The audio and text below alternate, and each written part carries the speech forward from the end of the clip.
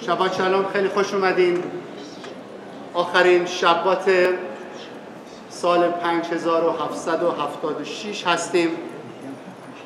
پاراشای نیتزاویم رو میخونیم. میدونیم که آخرین شبات سال 5776 در حقیقت شباتش نوری که این شبات داره اکیومیلیشن تمام شبات هایی هست که در طول سال داشتیم. پاراشای نیتزاویم این پاراشای کوتاه ولی پر از نور و پر از سیکرت. کانسپت های مختلفی هست راجع به پاراشای نیتزاویم، ولی بیشتر بزرگترین کاری که این پاراشا این شبات برای ما میکنه، آخرین شبات قبل از روش هاشانا و یوم کیپور، ما رو آماده میکنه برای روش هاشانا، ما رو آماده میکنه برای اون هدفی که در روز روش هاشانا داریم و اون نوری که روز روش هاشانا دریافت میکنه.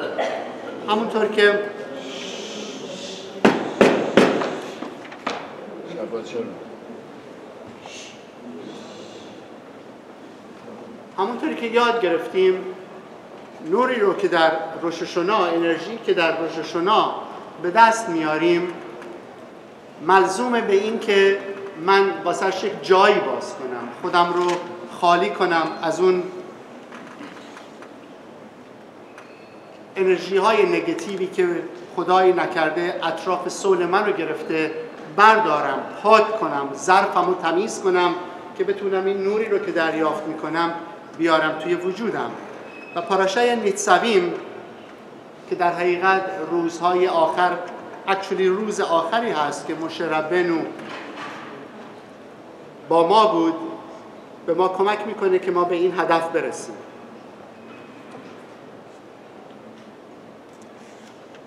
چیزی که دلم میخواد باهاتون شیر کنم که اکچولی خانم فریما کاشانی این هفته یک سوالی کردن راجع به یکی از درسایی که ربای میخائیل برگ داد و بعد وقتی که داشتم استادی میکردم رسیدم به این مطلب و دلم میخواد که اینو اکسپندش کنم که با هم یاد بگیریم. من و شما به هر مقامی که برسیم، به هر جایی که برسیم از نظر روحانیت، به هر لول صدیقینی هم که برسیم، باز این امکان وجود داره که اشتباه کنیم، بیفتیم، خطا کنیم و کارهای نگتیو انجام بدیم. در زهر، در پاراشای بو، قسمتی هست که ربی شیمون بر یوخای برای ما توضیح میده. میگه کار خوب بکن، کار بد هم بکن، بعد انرژی این کار بد رو تبدیل کن به خوب، به نور. یعنی چی؟ هم کار خوب کن، هم کار بد کن و بعد تبدیل کن این کار بد رو به کار خوب. و این دقیقاً کاملاً توضیح کانسپت تشوع هست. کاری که در طول ماه ایلول انجام میدیم، کاری که 2 روز روش هاشانا انجام میدیم و یوم کیپور انجام میدیم. کانسپت تشوع در میدراش برای ما توضیح میده که خدا دوست داره که ما تشوع کنیم. چرا؟ در درجه اول میذاره که ما بیفتیم، شکست بخوریم و بعد برگردیم تشوع کنیم و نوری رو که در تاریکی هست به وجود بیاریم. و بعد مقابلین توضیح میدن برای ما، میگن وقتی که خدا پای کوه سینا به ما قول داد که تورا رو به ما بده،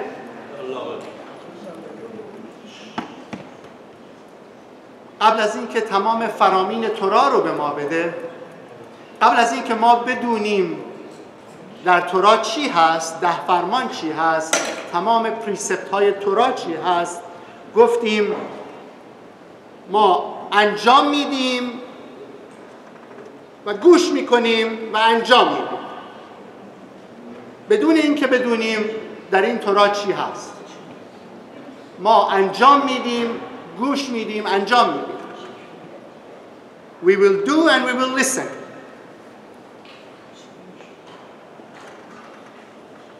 ولی در حقیقت بسیاری از ما که وقتی که این جمله رو گفتیم که ما کار رو انجام میدیم و گوش میکنیم، در دلمون شک داشتیم که چی هست، چه چیزی رو انجام میدیم، چه چیزی رو گوش میکنیم.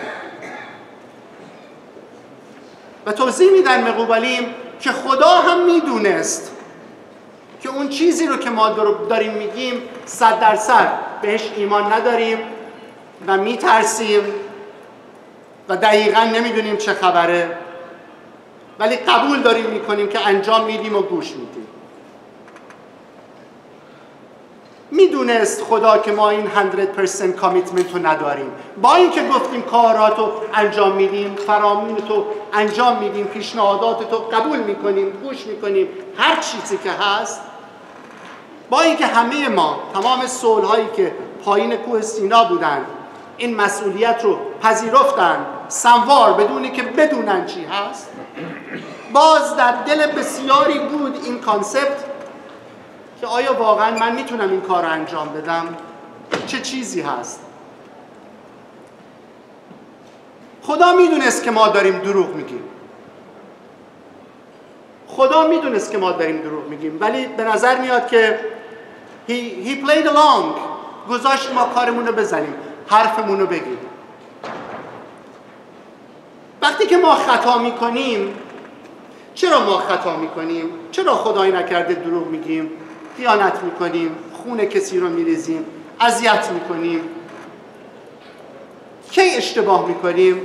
وقتی که خیال میکنیم خدا ما رو نمیبینه یا ما خدا رو نمیبینیم، وگرنه اگر من بدونم که هر وقت هر کاری دارم میکنم خدا در جلوی من وایساده، جرئت ندارم اشتباه بکنم، جرئت ندارم دروغ بگم، جرئت ندارم دزدی بکنم، جرئت ندارم خیانت بکنم.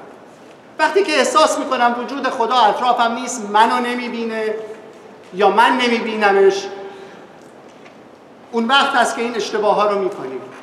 در صورتی که میدونیم خدا با ما همه جا هست. یاد میگیریم در کبالا که خدا در افتادن هم هست، با ما میاد. یک مثالی رو میزنه ربای میخائیل برگ، میگه درست مثل این میمونه که شما یک دوست خیلی نزدیکتون رو دعوت میکنید توی خونه، یک دوستی که خیلی دوستش دارید، بهش خیلی نزدیکی، دعوتش میکنین توی خونه، بعد میبینین که رفته توی یکی از اتاقهای خونه و داره یک چیزهایی رو از خونه شما برمیداره ببره. بعد نگاه میکنید میبینید که با اینکه دوست بسیار خوبتونه داره یه چیزهایی رو دزدی میکنه، دلتون میسوزه، چیزی بهش نمیگید، رو آوردش نمیکنید، حتی شده یه چیزی هم میذارید میگید اینم ببره، شاید اینم احتیاج داره.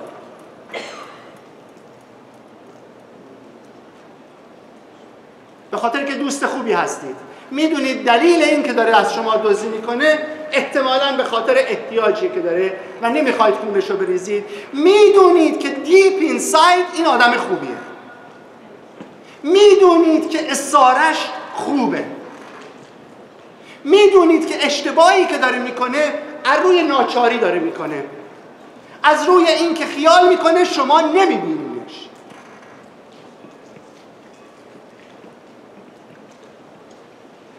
خدا ایمان داره به ما که ما کار درست و عاقبت انجام میدیم. خدا ایمان داره که من و شما تشوا میکنیم، برمیگردیم به طرفش، باهاش یکی میشیم. ممکنه در طول این مسافرت احساسش نکنیم، نبینیمش، بیفتیم، اشتباه بکنیم، ازش دور شیم. من شاید خیال کنم که از خدا دور میشم، ولی خدا هیچ وقت از من دور نمیشه و منتظر فرصتی هست که من برگردم طرفش.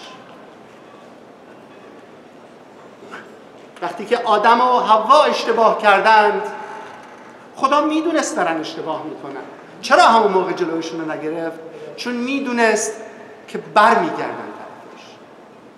میدونست که با برگشتنه هست که این یگانگی به وجود میاد، یه خود به وجود میاد و اون وقت هست که نور رو اپریشییت میکنن و اندرستند میکنن. اگر چالش نباشه، اگر این ایلوژن نباشه که خدا منو نمیبینه، اون وقت این نوری رو که نهفته است در تاریکی من نمیتونم به وجودش بیارم. کانسپت تشوا کانسپتی هست که خدا خیلی دوست داره، چون دوباره برمیگردیم به بهش نزدیک میشیم. این شباتی هست، پاراشای نیتساویم جایی هست که من و شما نزدیکترین نزدیکی رو به خدا پیدا میکنیم و برمیگردیم، به خاطر که عشق خدا در وجودمون هست و خدا هیچ کسی رو دست کم نمیگیره، میدونه که پتانسیال ما چی هست، میدونه چه کارهای خوبی رو میتونیم انجام بدیم. درست وقتی که تورا رو داد به هیومن بینگ، فرشته ها اومدن گفتن این مردم خطا میکنن، اشتباه میکنن، چه اتفاقی میفته؟ خدا میگه صبر کن ببین چطور برمیگردن، صبر کن ببین چطور تشوا میکنن. تشوا یعنی going back to هی سفیرای بینا. لحظه های آخره، نزدیک 36 ساعت مونده به آغاز روش الشنا. لحظه های آخره، من و شما میخوایم روش الشنا جاج نشیم، مورد قضاوت قرار نگیریم. این پراسیکیوتر، این دادستان الهیت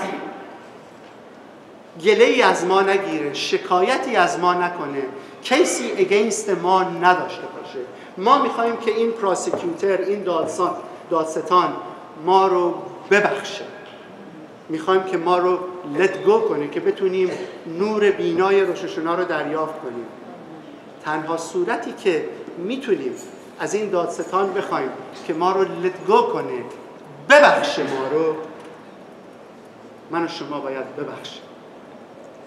من و شما امروز این شبات در عرض این 36 ساعتی که مونده به روش الشنا باید برگردیم، در تمام وجودمون نگاه کنیم، در تمام قلبمون نگاه کنیم، به هر کسی که ممکنه هر ذره‌ای در قلب ما، در احساس ما، وجود ما ناراحتی داشته باشیم، قضاوتی راجبش بکنیم، ناراحت باشیم از دستش، گله‌ای توی دلمون باشه، زخمی توی دلمون باشه، قضاوتی کرده باشیم به هر دلیل خوب و بدی که نمیدونیم این کسانی که توی زندگی ما هستن و این اتفاقهایی که افتاده به چه خاطری بوده، به چه دلیلی بوده، به چه تیکونی بوده، به چه کارکشنی بوده. و من اگر خورده گرفتم، در دل خودم نگه داشتم به هر دلیل خوب و بدی، for all the good reason, if I'm holding on to the grudges, if I'm holding on to judgments, and if I'm not letting it go, اون جاجمنتی که دور ما هست is not gonna let go. در عرض این ساعتهای آخر قبل از روش الشنا، به خاطر اینکه ما نور روش الشنا رو احتیاج داریم که سالی داشته باشیم پر از سلامتی، پر از تندرستی، پر از موفقیت، پر از افتخار. تنها طوری که میتونم این نور رو بیارم توی وجودم که هیچ جاجمنتی اطرافم نباشه. ببخشید هر کسی که توی زندگیتون هست، یک ناراحتی در دلتون هست، یک زخمی هست، یک اسکاری هست، به هر دلیلی، به هر دلیل خوب و بدی، ببخشید. let go. وقتی که شما میبخشید، هشم میبخشه. این بخشش، این تشوا دست خود ماست، دست خود ماست. من اگر هر چیزی رو نگه دارم، هر لحظه، هر انرژی نگاتیوی در خودم نگه دارم، اون نقطه نگاتیو دور از جون مثل یه سرطان تمام وجودم رو میگیره، خدایی نکرده و نمیذاره من این نوره رو دریافت کنم. Do yourself a favor. Let it go. شبات شد.